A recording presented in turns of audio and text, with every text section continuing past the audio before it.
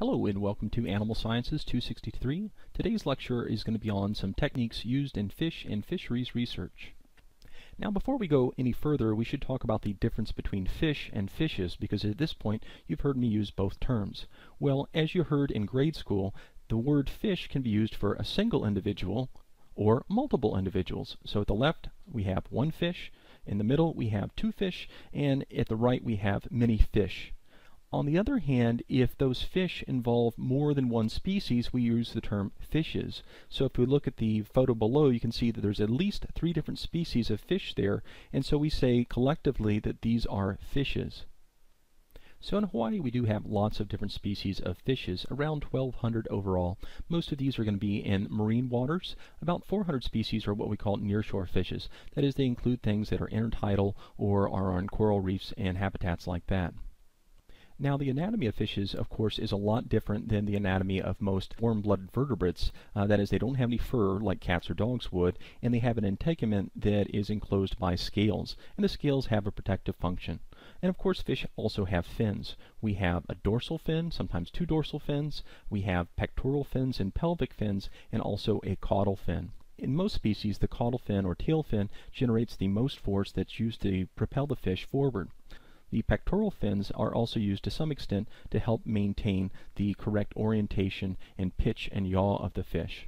Now the fins are not only important for locomotion of the fish, but they're also important for identification. So if you're ever tasked with identifying a fish that you've caught, chances are you're going to need to count the number of spinous rays in the dorsal fin and also the number of filamentous rays. The spinous rays are the ones that are pokey, sort of like a syringe needle, and the filamentous rays are the ones that are soft. Now if we look forward on the fish, we can see that there's a gill cover called an operculum.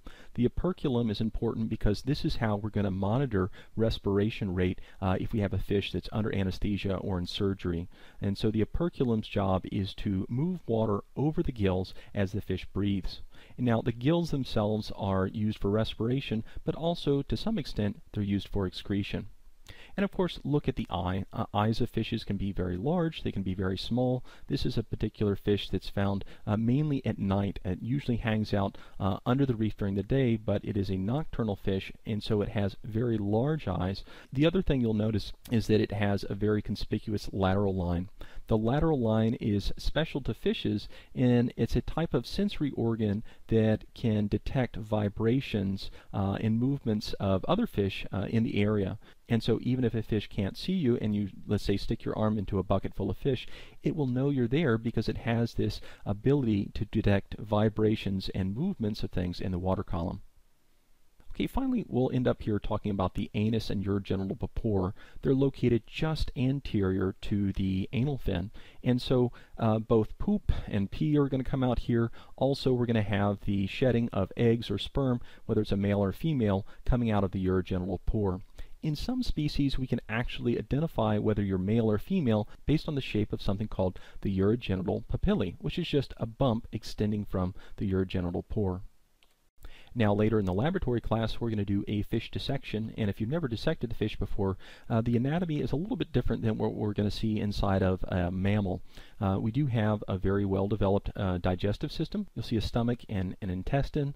You'll also see the mesonephric kidney, which is located dorsally in the body cavity. Probably the largest thing in the body cavity after the digestive system will be the gonads. If we have a sexually mature fish, the gonads can be quite large and extend almost up to the gill opening. Now the heart of the fish is located ventral to the gills in something called the isthmus, and the heart here is not 4 chambers, that is 2 atria and 2 ventricles, but is actually 3 chambers, 1 ventricle, 1 bulbus arteriosus, and 1 sinus venosus, and so blood is propelled in a single direction. And this is good enough for a fish because they're cold-blooded, but this type of heart, of course, would not be adequate for something that is warm-blooded and has to have a lot of circulation. Now the brain is located dorsally, and adjacent to the brain is an area where the otoliths are located. We're going to talk about otoliths later on in the lecture because they are used for aging. Okay, now on to some of the laboratory procedures that we use in fisheries science. Now, a note about lab procedures. Unlike what we do in the veterinary clinic where you're trying to treat a patient and of course keep them alive, a scientist is trying to get as much information as possible from that fish. And for that reason, many of the procedures that we do are going to be terminal procedures. That is, we're usually going to have to go into the body cavity, collect some gonads, collect the otoliths, and these procedures usually tend to be terminal. And so just be prepared that if you go into fisheries biology, chances are you'll be euthanizing a fair number of fish. So first of all, we'll talk about some of the procedures that are used both in the veterinary clinic, but also by fish biologists. And the first of these procedures is anesthesia. Sometimes we're going to need to sedate or anesthetize the fish for a certain type of procedure.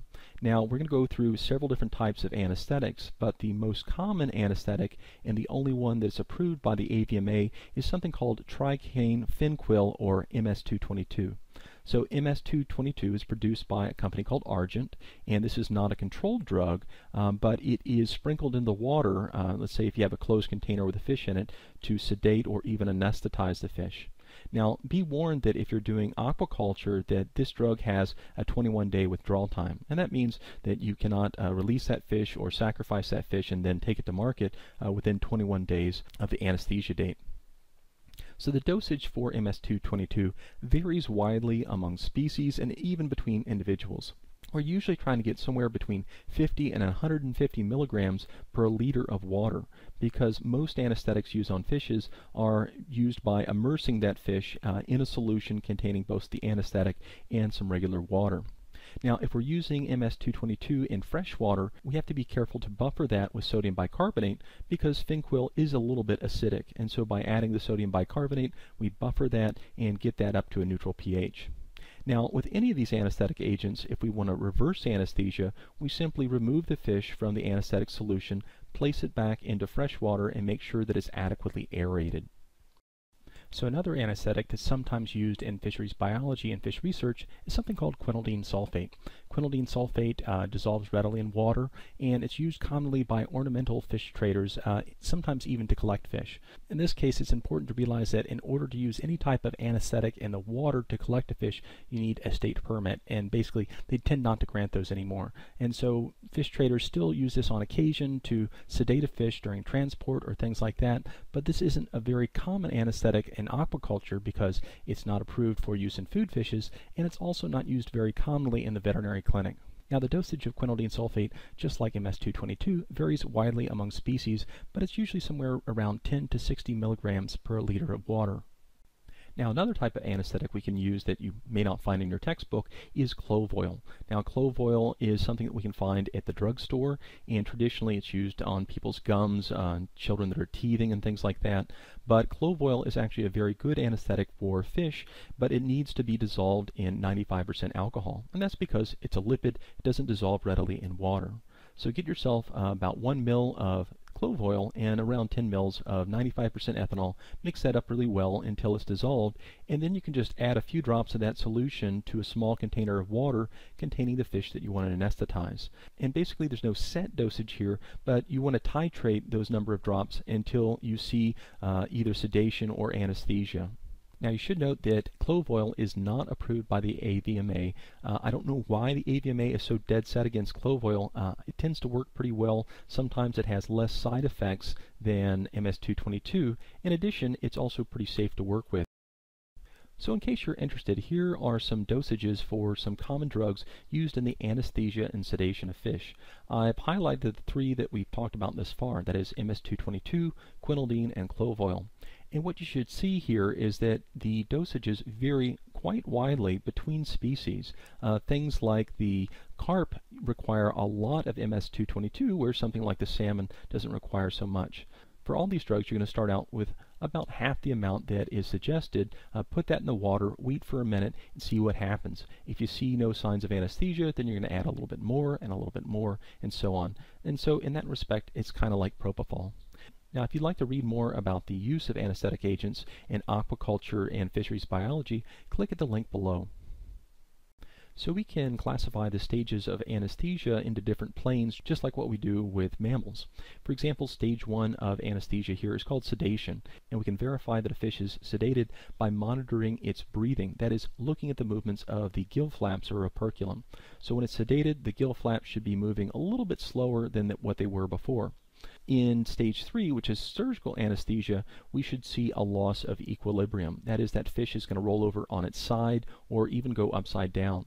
And that indicates the fish is pretty deep, and we should also be able to do various types of reflexes, touching the cornea, things like that. If they don't react, then it's a pretty good indication that they're at a surgical plane of anesthesia. Now, a note about touching and handling fish. They do have a very nice protective mucus coating, and the more we handle that fish, the more likely we are to rub that off.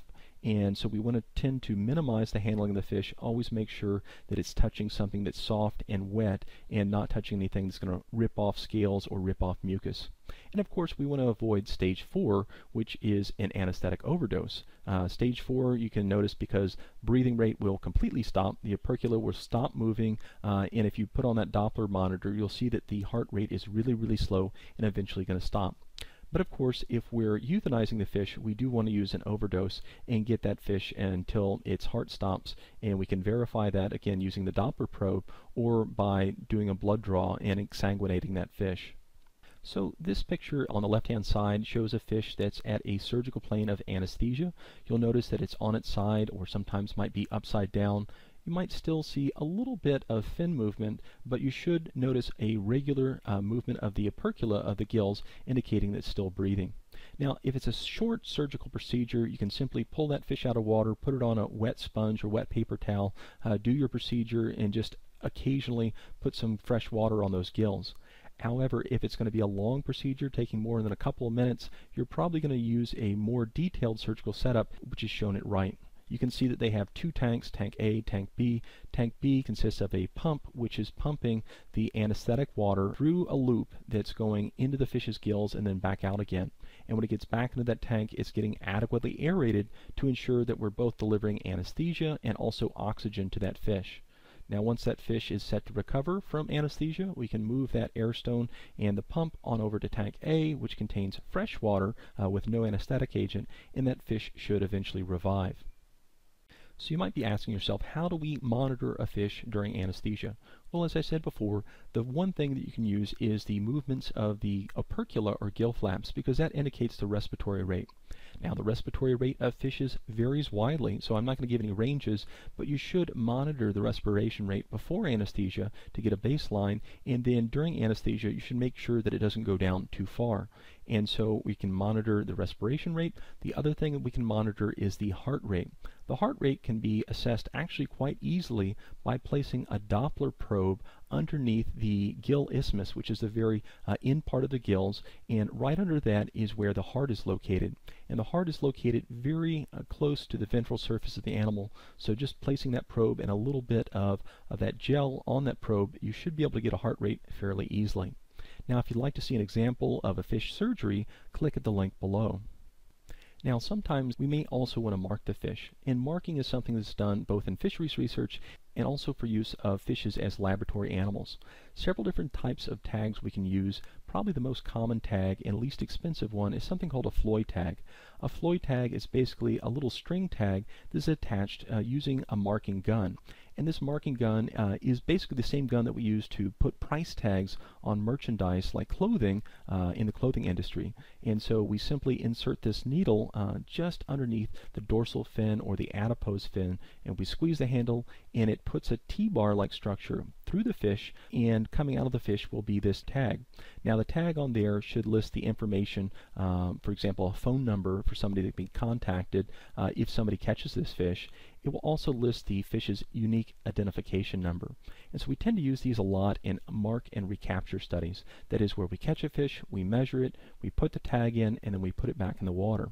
Now later on, fishermen might catch that, or we might recatch that, and we can use the time between the two captures and also the growth of that fish during that time to estimate the growth rate. We can also use the proportion of fish that are tagged versus untagged in the recaptures to estimate the population abundance. Another tag that you're probably familiar with are the PIT tags or microchip tags. So these are similar, or in some cases the same tags that we use to place in cats and dogs. And so pit tags can be injected into the peritoneum, or they can be injected just between the pelvic fins.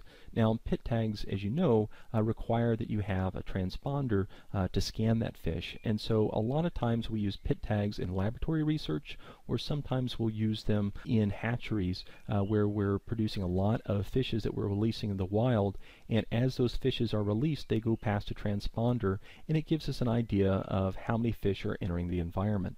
Now, one drawback to pit tags, of course, is they're quite expensive. If properly placed, pit tags are also not visible externally. So if you're doing a study that requires external visualization of the tag, you want to stick with something like the Floyd tag or one of the disc tags. Another type of tag is something called an elastomer tag. An elastomer tag is basically just an injectable latex tag. And so we tend to use this on species that are too small to either use Floyd tags or pit tags in. For example, if you look at the shrimp at the top left-hand side of the screen, you can see that the scientist is injecting a little bit of latex just underneath the rostrum there. And so there's several different colors of this latex compound available, and so we can do multiple injections to give each fish an individual identifier. Now, marking with elastomer is very time consuming. It's also somewhat costly. The compound's very expensive, and it induces a fair amount of stress on the fish. So we tend to only use it on small species that cannot be marked very efficiently with other techniques. Now, another type of tag is something called an acoustic tag. This is where we place an acoustic transmitter inside the fish or attach it to the outside of the fish.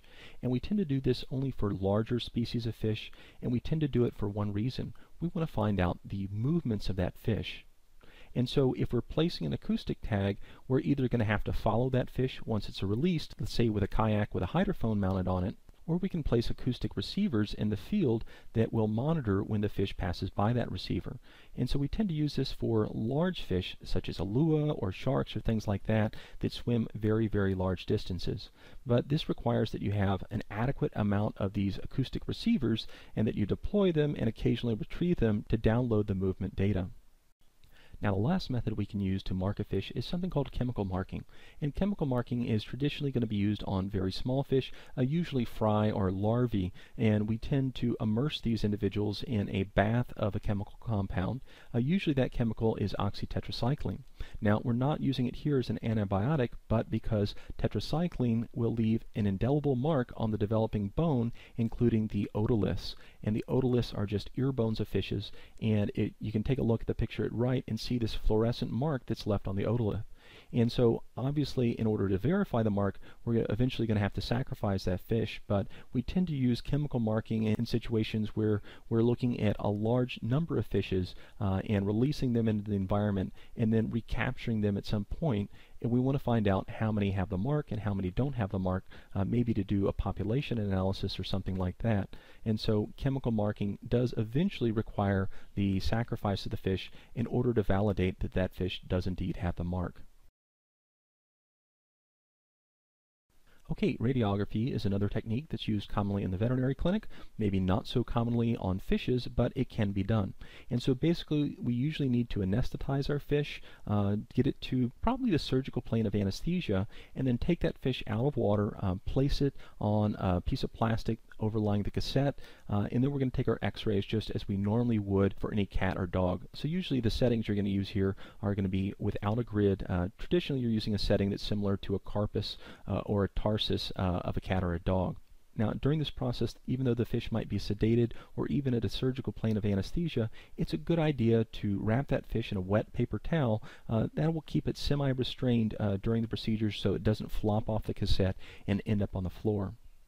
So the radiograph at right is just a radiograph from the same three fish that we saw in the past slide. Now what you can notice is that some of these fishes have very dark radiolucent marks in there, and the fish down at the bottom doesn't have any of those marks. And so what we're seeing here is actually the gas bladder. The gas bladder is an organ that fish use to maintain neutral buoyancy within the water column.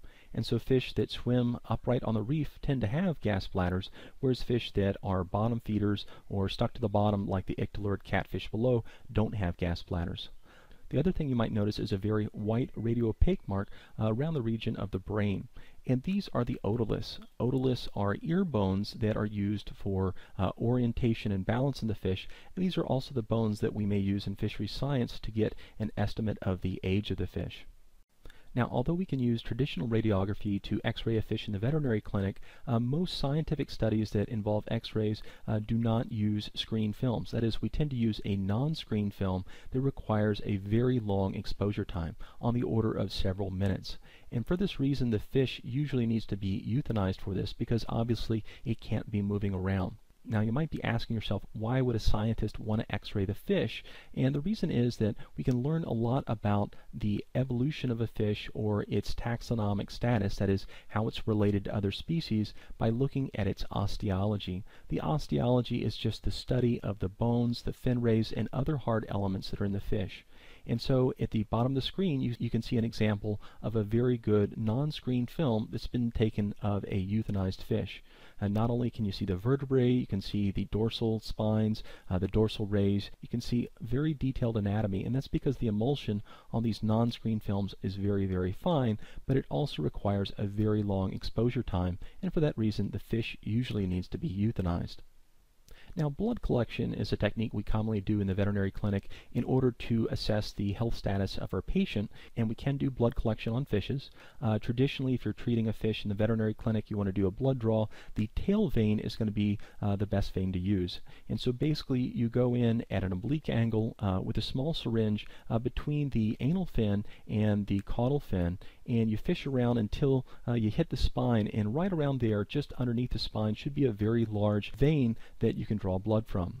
It's important to realize, however, that if we're doing a scientific study, let's say we're looking at hormones or something like that, usually we're going to try to get as much blood as possible. And fish have very small blood volumes. It's on the order of somewhere between 30 to 70 milligrams per kilogram. And this is down at the order of what cats are, but because this fish is much smaller than a cat, we're probably going to have to exsanguinate that fish. That is, withdraw all the blood that we can get in order to do something like a hormone assay. Now, the other thing you should know about fish, if you're looking at blood, is that fish have nucleated red blood cells. Can you think of other species that have nucleated red blood cells? Now, another type of diagnostic procedure we can perform in the veterinary clinic is a skin scrape. A skin scrape is just where we take a scalpel blade or a slide and scrape off some of that external mucus on the fish. And what we're trying to evaluate here is the presence of external parasites. As you've learned in a previous lecture, that parasites are probably the number 2 problem with the health of fish, with water quality being number 1. And so we can have parasites on the outside, we can have parasites on the gills, and we can also have parasites on the inside. So to do a skin scrape, simply take a slide, run it down the side of that fish, squash that out a little bit, and then add whatever stain you need to be able to visualize those parasites and observe it under the microscope. Now, if you do detect parasites, there are several different treatments for fish. You can use things like formaldehyde in very small quantities. You can also use copper sulfate, things like that. For marine fishes, if we are bringing them in and keeping them in aquaria, one of the safest and easiest things we can do is to very quickly give that fish what we call a freshwater dip. Basically, you take the marine fish, take it out of salt water, and drop it in a bucket of fresh water for probably a minute, maybe no more than 2 minutes. Now, the fish is not going to like that. It's going to become very agitated, but because the fish has a kidney and can osmoregulate to some extent, it usually survives the process. The invertebrates that are on the gills and on the skin surface oftentimes do not endure the process because they don't have the same ability to osmoregulate. So those saltwater parasites will basically swell up and burst because they've been immersed in fresh water. So another procedure we can do to evaluate the health of the fish is do a gill filament biopsy. Now remember, the gills are an organ that has 2 purposes. It's used for respiration, but it's also used to excrete metabolic byproducts to some extent. And so we want to make sure that the gill filaments are nice and healthy. The gill filaments usually should have a very well-defined simple epithelia on there and not a lot of mucus on there. So we can even take a live fish that's properly anesthetized, take a pair of iris scissors and just clip off one of the edges of those gill filaments, look at it under the microscope with a cover slip, and do not squash it, and we should see very well-defined primary filaments or primary lamellae and secondary lamellae. So that's what you're seeing in the picture at the bottom right. Now on the other hand, if you look at the gills and they have lots of blotches on there, or excessive amounts of mucus, or even cysts of different types of invertebrate parasites, it indicates that fish is not doing well. Probably you notice this in the first place, that the fish is breathing more frequently, and if it has gill parasites, we oftentimes see things on the external part of the gill cover as well.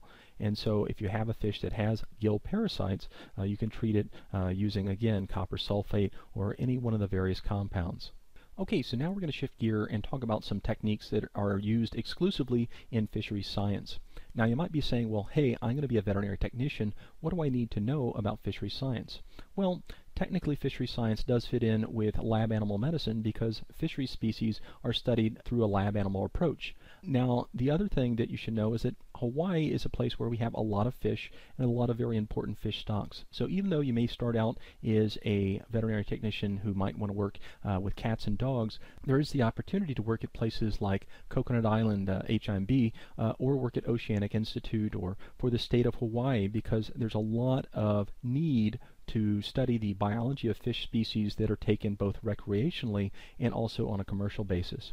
And so the primary goal of fisheries science is to collect and use biological data from our fish populations to create and implement management strategies that's going to allow us to sustainably harvest fish stocks, that is, harvest them without over-harvesting. So here's a list of laboratory procedures that we do on fishery species. We want to find out the relationship between length and weight. We want to find out how old they get using otoliths. We're going to look at the gonads to find out whether they're immature or mature, whether they're spawning or they're not spawning. And we also want to look at the gonads to find out how many eggs they produce. And this is called fecundity. And finally, in order to really institute very good fisheries management strategies, we need to know some things about the population structure. That is, how many fish are there? What is their size structure? Are there more big fish than little fish? What is their sex ratio? And finally, what is their mortality rate? So of course the first step in doing any kind of fisheries management is to collect that life history data. So we need to go out and collect some fishes. Now there's several different ways we can collect fish. We can do hook and line, we can use nets, and here you can see we're actually using a spear. So it just depends on the species you're looking at and what option is logistically easiest. Now, depending on where your fish of interest are located, you may just be able to snorkel and spearfish those guys or catch them from a boat. Sometimes if we're working with deeper fish that don't readily bite hook and line, we're going to need to do some scuba diving or something like that. And depending on how deep you're going, you're going to need to take either a little of equipment or a lot of equipment. And so here you can see a diver that is on a rebreather, which is sort of an advanced type of dive gear that enables them to go quite a bit deeper and stay quite a bit longer. Another advantage of this type of technology is it doesn't produce any bubbles, and bubbles for some reason tend to scare fish, and so you can get a lot closer to a fish if you're not breathing out bubbles, but on the other hand, if you're carrying all this crap around, it's a lot harder to move around, so your ability to move between area to area is pretty limited. So usually in a dive we're moving maybe 100 meters. Now, if everything has gone according to plan, hopefully you arrive back on the boat and to the laboratory with several individuals of the species that you're interested in looking at. And so here you can see the Menini, which is the convict tang or convict surgeonfish, which is a very common fish here in Hawaii. And so the first thing we want to do is get those fish on ice, and then we want to collect our length and weight data. The weight, we just slap that fish up on a scale and weigh it. We can collect the length data using a simple ruler, and the lengths we traditionally collect are the fork length, the total length, and also the standard length. The total length is simply the length from the snout to the very tips of the tail, whereas the fork length is the distance from the snout to the fork. Now some fish like tuna have very deep forks, and some fish don't have forks at all. And finally, the last length that is collected for almost all fishes is the standard length. The standard length is the length from the tip of the snout to the caudal flexure. That is, grab the tail fin, bend it backwards, and the area where it bends is the area that you're going to measure the standard length to. So after we've collected our length weight data, we're then going to dissect the fish to remove its gonads and also the otoliths. The gonads are going to be used for estimating the maturity and also spawning seasonality of that fish, and the otoliths are those ear bones that we pull out of the head and use to estimate the age of the fish. Now, a lot of times we tend to do this work ourselves, but in some areas we can actually train people, even local fishermen, to help catch the fish and even to process the fish for us. And so it tends to be much more successful if you involve the local fishing community, because they tend to be much more aware of your efforts and much more responsive to any type of fisheries management strategies that you suggest. So you're probably going to be dissecting a fish during the laboratory portion of this course, and when you do, don't just take a look at the gonads and the otoliths, but also look at the outside of the body. In particular, take a look at the teeth, because the teeth give you a real good idea about what this fish eats. If you take a look at the teeth of the Menini here, you can see that it has little comb-shaped teeth, and these teeth are used to graze off the filamentous algae that grows on reefs. And so these are herbivorous fishes, and once you cut them open, you can see that the entire body cavity is basically filled with intestines full of this green gunk. And the reason they have such large intestines is that plant matter, for the most part, is pretty low in nutrients, and so they need a very long digestive tract to absorb it.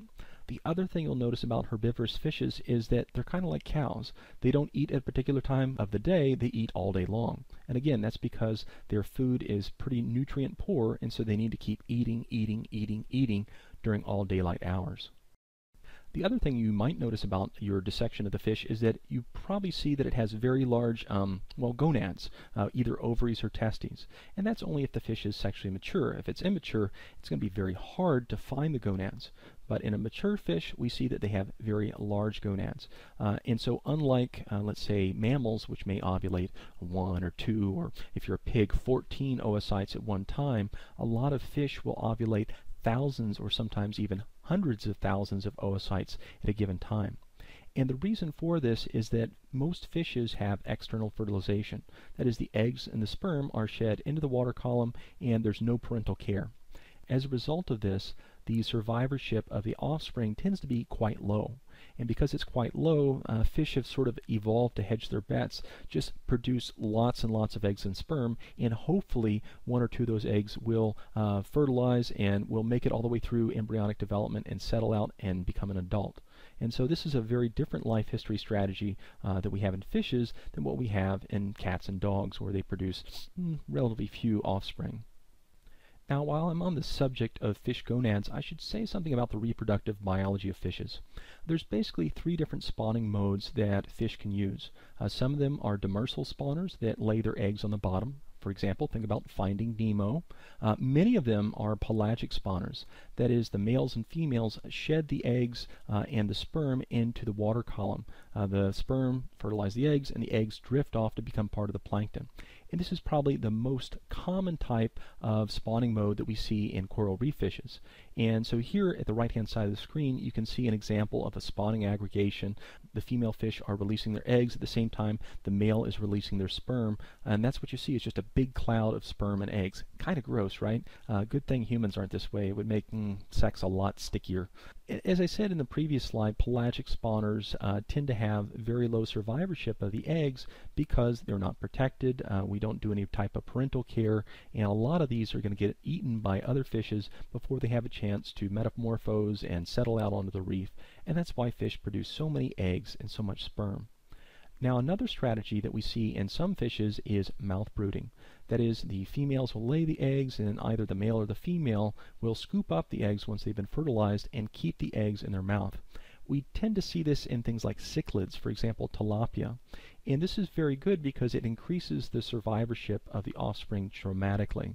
And this also makes mouth-brooding fish very good candidates for aquaculture, because it's much more likely we're going to get their fry or larvae through the stages necessary to grow them up to adults. It's much harder to culture a coral reef fish that has pelagic eggs and larvae. It's virtually impossible for some species. And so the fish species that have been very successful in aquaculture, most of them are either demersal spawners or mouth brooders, for example, the tilapia. Now, another weird fact about fish reproductive biology is that some fish can change sex. That is, they can change from male to female, called protandry, or female to male, called protogyny. And so both protandry and protogyny are forms of what we call sequential hermaphroditism, or sex change. Now, other fish might be simultaneous hermaphrodites. This is quite a bit more rare. This is where individuals can function both as males and females at the same time. That is, they have mature ova and also mature sperm in the same gonad.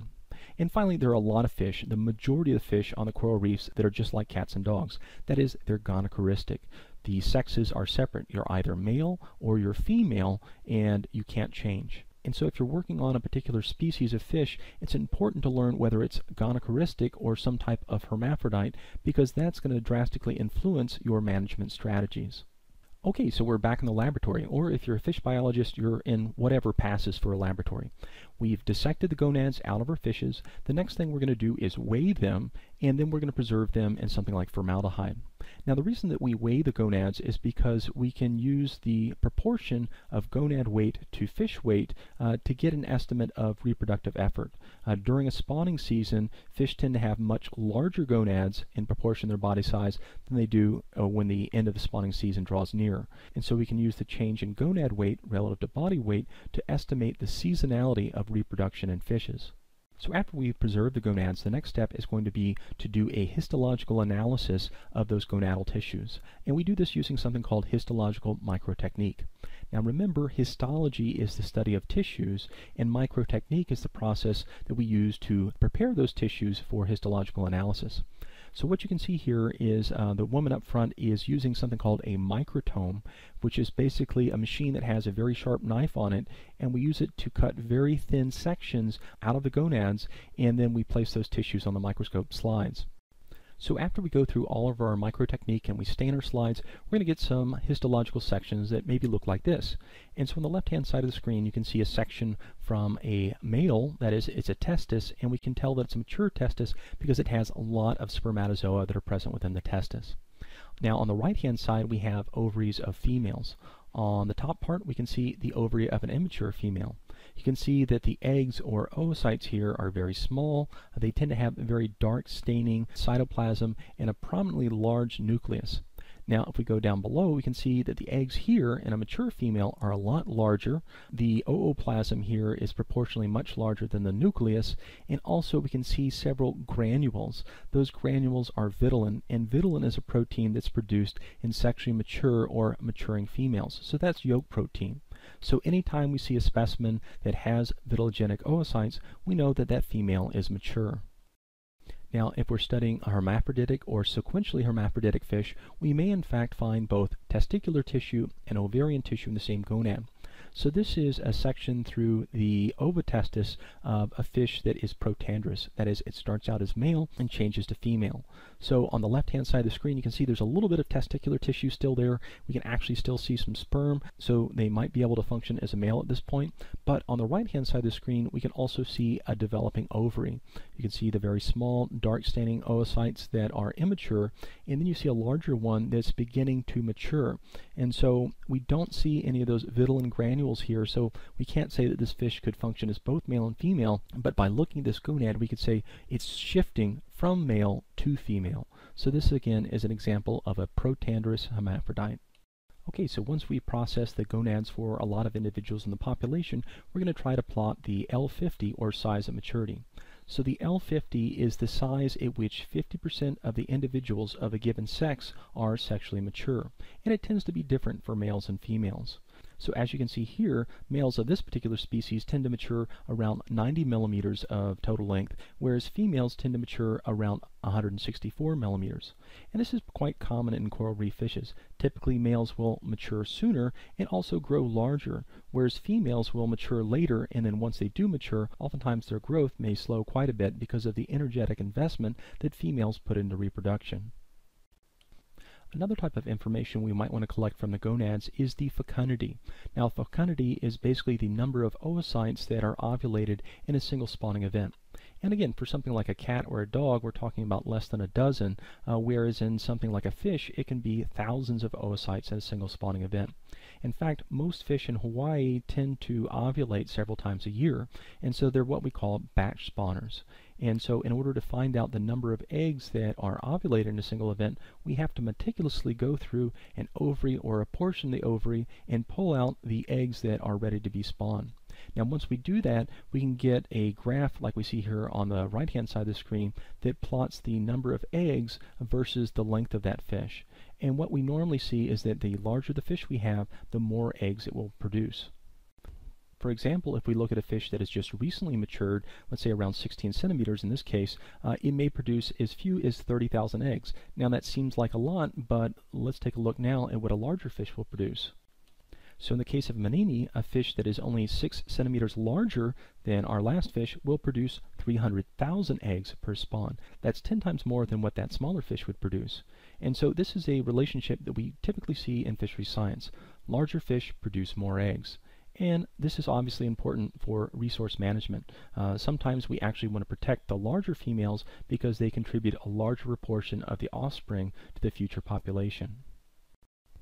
So in order to properly manage a coral reef fishery, in addition to knowing the size and maturity of the fish and how many eggs it's going to produce, we also want to know how old it gets and at what age it sexually matures.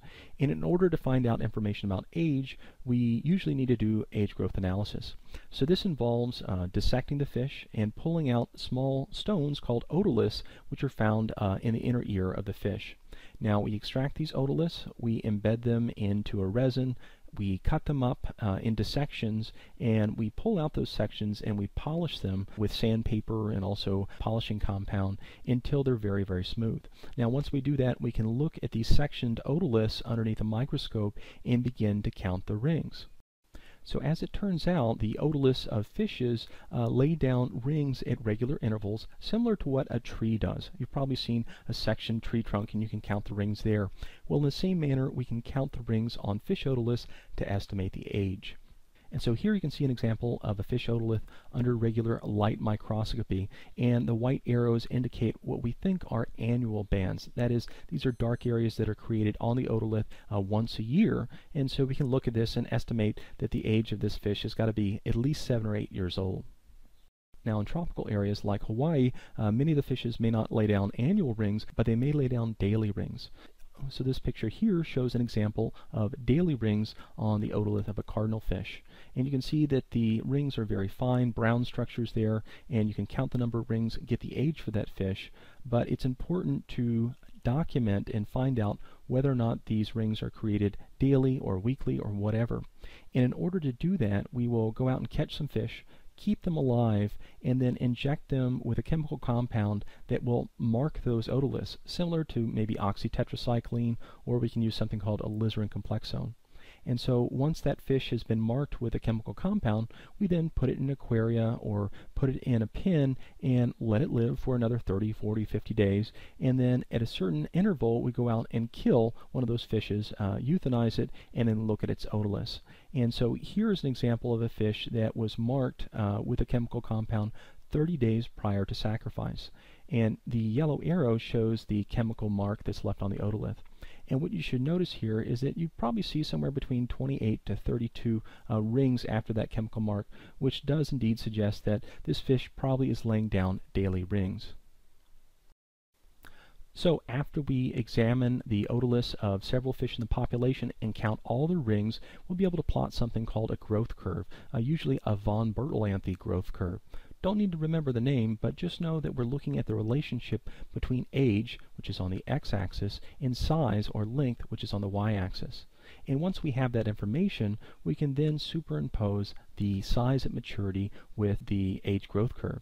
For example, the blue circle indicates the probable size at maturity of males, which is around 90 millimeters, that we now see is around 200 days. Whereas females that mature at around 16 centimeters or 160 millimeters, we see that their age at maturity is somewhere around 400 days. And so this brings up a very important point. Most fish have what we call indeterminate growth. That means they tend to keep growing throughout life. Even though that growth might slow, they're still growing. And so if we see a larger fish, we know that that is also going to be in older fish, with a few exceptions. Now what we found out from doing these type of age growth analyses is that the age and longevity of reef fishes really varies widely between taxonomic groups.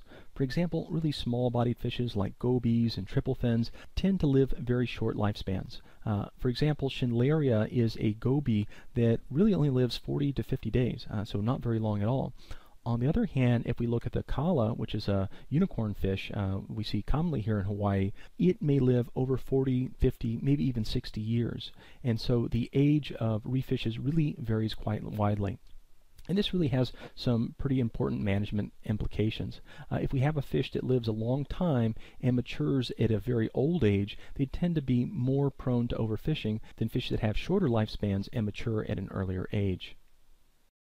Okay, so far I've talked about the life history information that we need in order to evaluate a population for fisheries management. We said we needed the length frequency data, we need information on its age and growth, we need information on the size and age at maturity, and now finally we need some demographic information. That is information on the population as a whole. We need to know how many individuals are out there, what their relative abundances are, their sex ratios, and there's two different ways to do this. One thing we can do is just go out and do some more fishing. As long as that fishing is pretty non-selective, we can get a good, accurate estimation of the relative length frequency and therefore age frequency of the population. Another way we can do this is using something called laser videogrammetry. Basically, we go out and swim through the water and we videotape those fish while we're projecting these two laser dots onto them. And because the lasers are a known distance apart, in this case 3 centimeters, we can use the images that we retrieve from the video footage to estimate the fish size. Now remember what I said in the last slide, fish size and fish age are pretty well correlated for a lot of species. And so if we know the size of the fish and we already have growth data for that species, we can back calculate the age of the fish. And that information can be used to get at things like mortality. So if you want to see an example of laser videogrammetry that's kind of humorous, click on the link below.